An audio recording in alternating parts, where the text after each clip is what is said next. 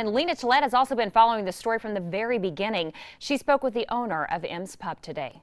You'd never expect anything like this to happen to a place that you love so much. Huge flames shooting into the sky in the old market. M's Pub fell victim to a fast-moving fire that completely destroyed the restaurant, spreading to the above apartments and damaging almost everything around it. I'm going to be probably in a state of shock for a little while, I imagine.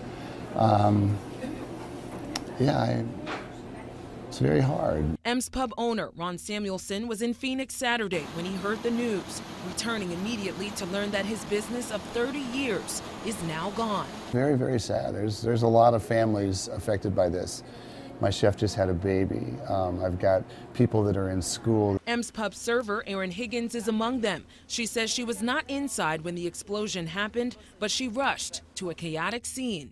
Watching the fire was just completely surreal. Omaha Fire says the official cause is still under investigation, but that crews on scene smelled natural gas after being called for an explosion. Higgins says one of her co-workers smelled the gas just before it happened, and her quick actions might have saved lives. They just went into action. All the kitchen staff got the gas in the restaurant shut off, and then 10 seconds later, the explosion happened. All M's Pub employees then took refuge in nearby restaurant Le Bouillon.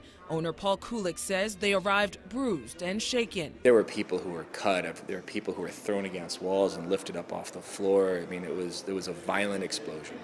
Higgins says it was an emotional scene. Lots of hugs, some tears. For 24 hours, firefighters have been on the scene, first to contain the fire and then to eliminate any hot spots. The aftermath is chilling, an icy shell overtaking this landmark structure. Samuelson says 45 people worked at M's Pub, and they'll now have to find another way to support themselves until they figure out what they're going to do next. But he also says he's heartbroken about all the people who lost their homes, who live above the restaurant. Now I just want to ask for people's prayers for the displaced families and the businesses in the old market that are trying to make a living that aren't burned out, you know.